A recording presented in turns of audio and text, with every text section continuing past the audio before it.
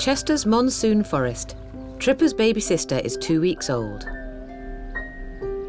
While his mum, Emma, continues to care for her newborn, Tripper is still staying close by. Even though his boisterous cousins Siska and Tutti want to play with him. Now he's more on his own, then obviously the other two are kind of a bit more interested in him. And that should be a really positive thing. So if he starts engaging with them and playing with them, then that's really help his development. But with Tripper still reluctant to join in, keepers are beginning to worry that an underlying health problem could be holding him back.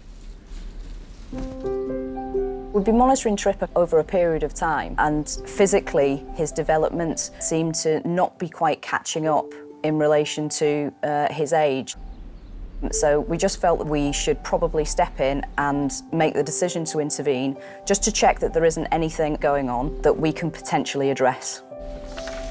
So the only way to actually find out what's going on, how to help him, is to actually allow the vets to get a closer look at him, do various tests. So we don't know what's wrong with Tripper.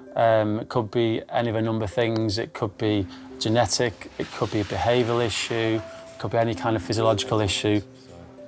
So it's so important that we actually try and find out so we can look after him better in the future.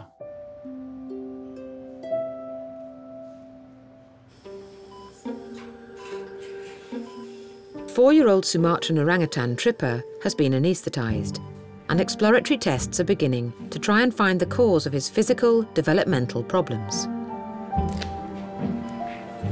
An ECG stands for electrocardiogram, and that measures the electrical conductivity across the heart. So if there's any blockage in that electrical charge, that will come up on the trace for us to be able to see, and that indicates that the blood isn't pumping around the body as well as it should be.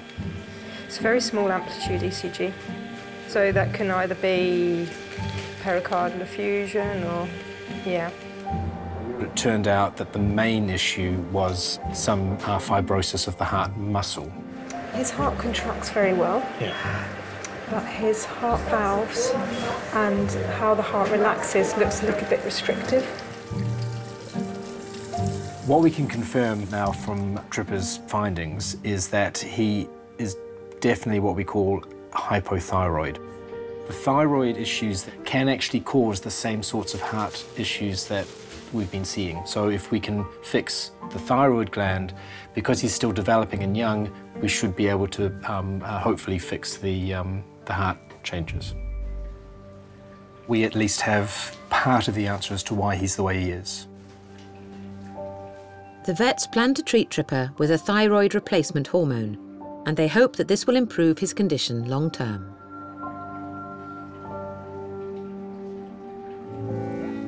Four-year-old Sumatran orangutan Tripper has started a course of medication, and he's finally forming important bonds with his cousins. Emma having a new baby is probably going to be a good thing for Tripper.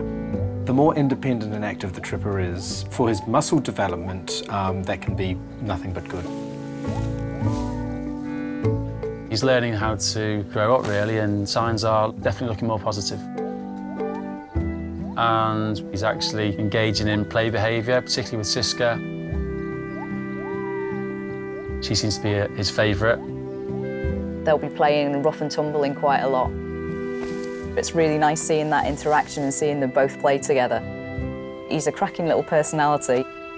Any play with the orangutans is brilliant to see, and particularly seeing Tripper just rolling around and enjoying his life is, is what we want.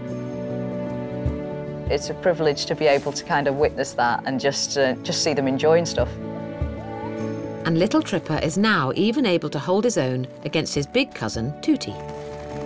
It's a great relief now. He's getting on much better. He's still got a lot to learn. He's still got a long way to go with him. He's still a very small orangutan.